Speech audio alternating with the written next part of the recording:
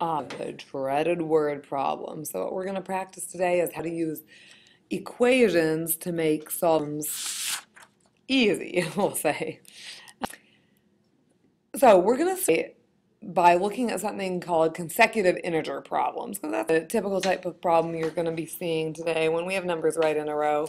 So just to refresh you, integers are just a set of whole numbers and their opposites. So like -2, -1, 0, 1, 2, 3, 4, 5, etc., etc. When I say numbers are consecutive integers, I'm looking for integers that are in a row, like 9, 10, and 11. Okay, so here's our problem that we're going to be working on first. The sum of three consecutive integers is 72. What are the integers? Okay, there's a lot of ways to do this problem. Guessing and checking, obviously, some division strategies, etc. But today we're going to learn how to approach it algebraically. So this is one option to do. Okay, representation of unknowns means like giving a variable to what we don't know. So I don't know what the first integer is, so I'm just going to call x the first integer.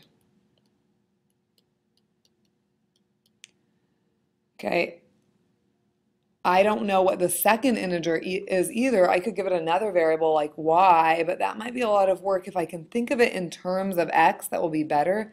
So I know that these are integers in the row, so the second one should be one more than the first one.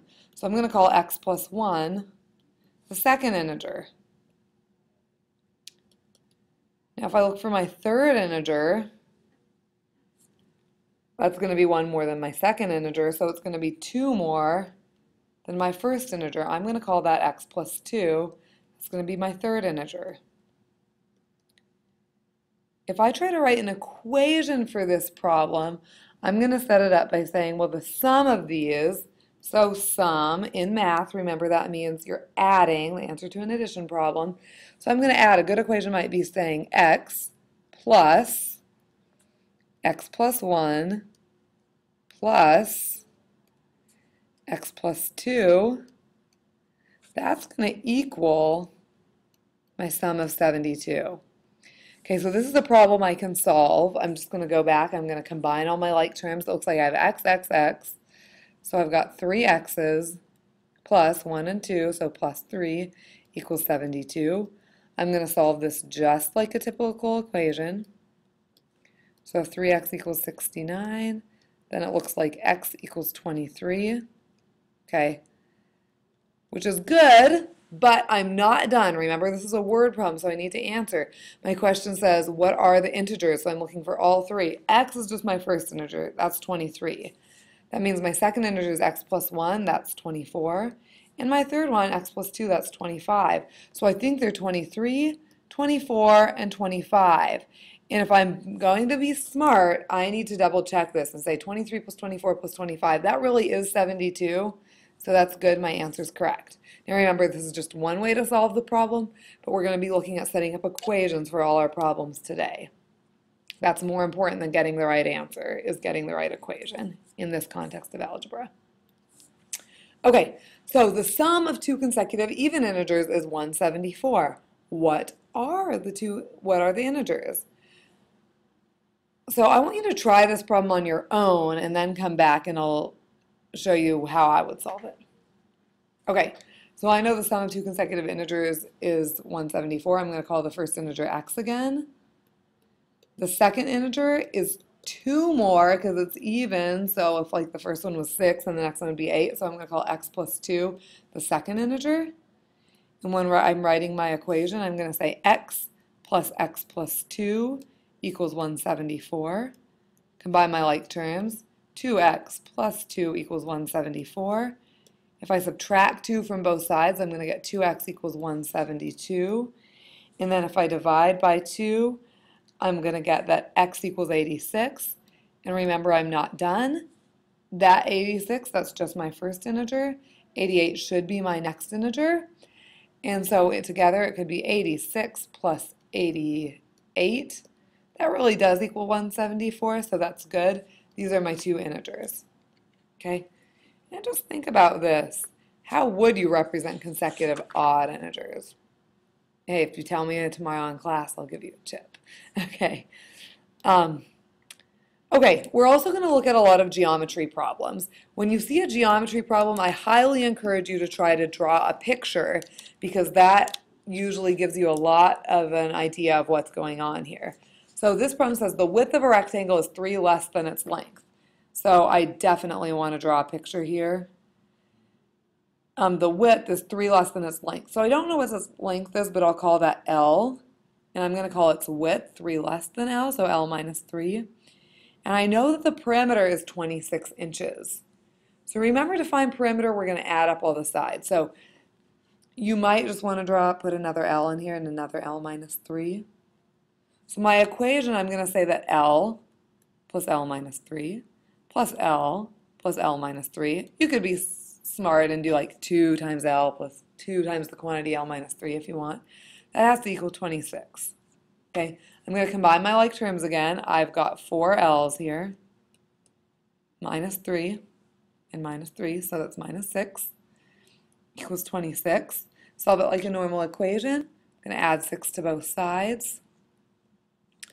I'm going to get 4L equals 32, and I'm going to divide both sides by 4, and I have L equals 8. Notice I'm not done with my problem, I just have what L equals. So L is 8, that means L minus 3 seems to be 5, and it would be good to double check that 8 plus 5 plus 8 plus 5 really does equal 26. So this asks the length and the width.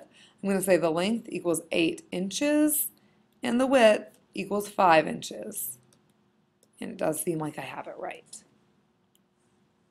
Okay, so again, I want you to try this one on your own and see if you can get it. And then come back and just check with what I do. Okay, so the width of a rectangle is 1/2 its length. So again, I don't know the length, but I'm going to call it L. And the width is half of it, so I'm going to say half of L. Half of L. And I know that the perimeter is 54 centimeters, and I'm trying to figure out the length and the width. So again, I'm going to add L, L, and a half L, which is 3L, the perimeter, should equals 54. If I do 54 divided by 3, I get that L equals 18.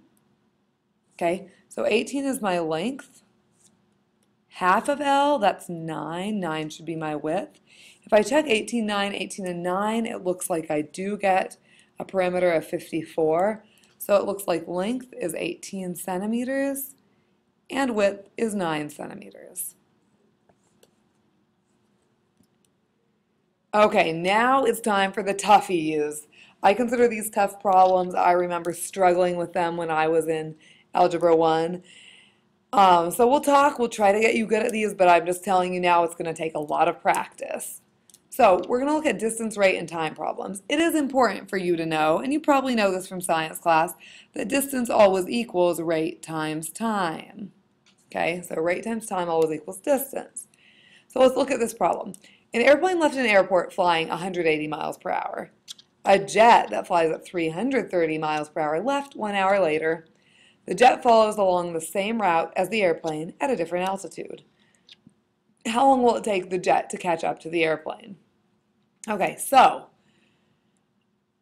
I think these type of problems are easiest to set up if you write a chart. If you make a rate times time equals distance, and if you like kind of put that for yourself and know that we're comparing an airplane here and a jet. Okay, so I cannot draw an airplane, so I'm just going to call this A for my picture. Here it goes.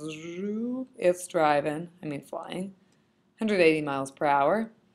And then the jet, here it is, it leaves later, but what you want at a different altitude, you're trying to get it to catch up to the airplane. So look at this. You want them to have gone the same distance. That's going to be key.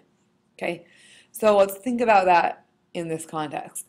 So an airplane left an airport flying 180 miles per hour. We know that's its rate. That's the easiest part of the table to figure out.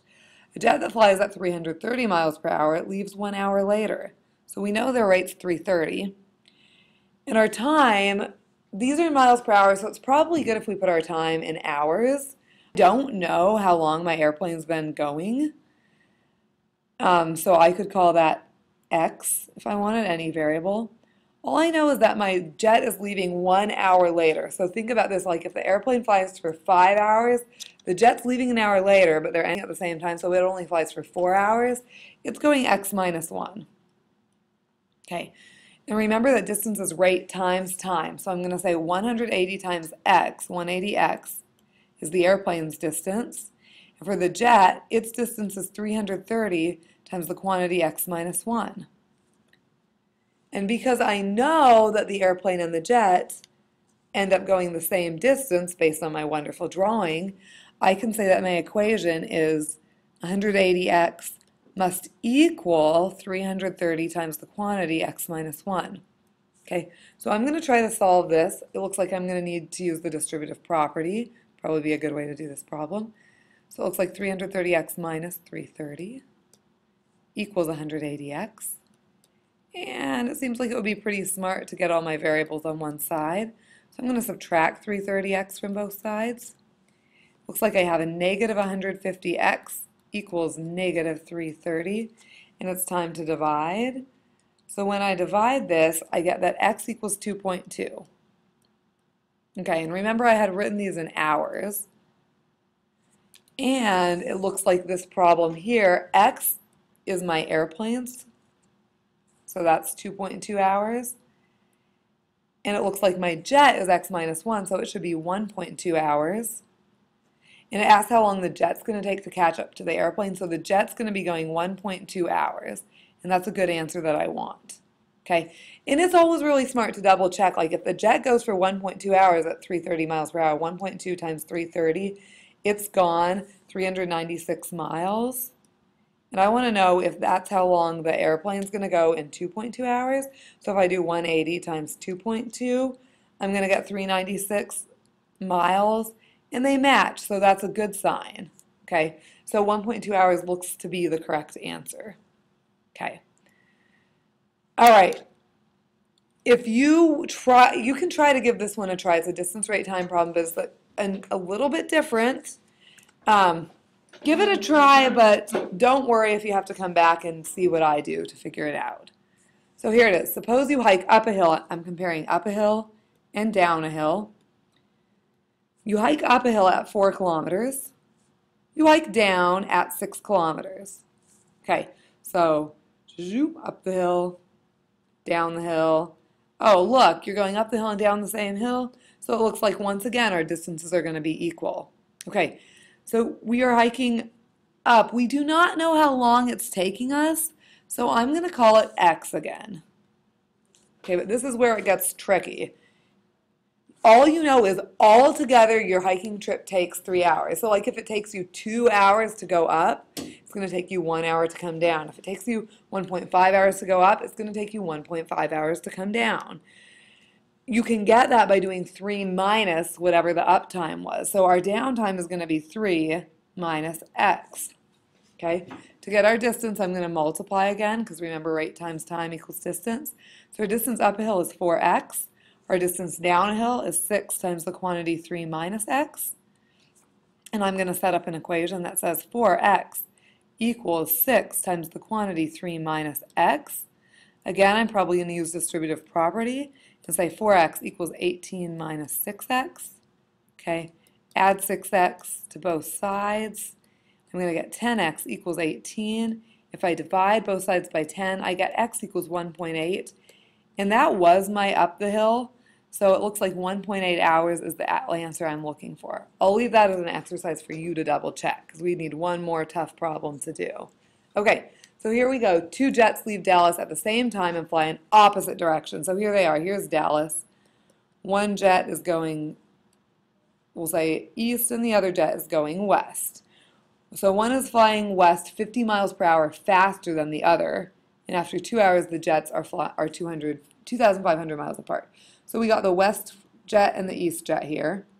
I don't know their rates this time. I just know that the one west is 50 miles per hour faster, so I'm going to call that x plus 50. East, I'm going to just call that x. I know both of their times are 2, and I know their distances is rate times time, so 2 times x plus 50, and this is 2x. The tricky thing about this problem is that those distances are not equal. All I know is they're 2,500 miles apart. So my equation should look like 2 times x plus 50 plus 2x equals 2,500. You'll have to solve that on your own.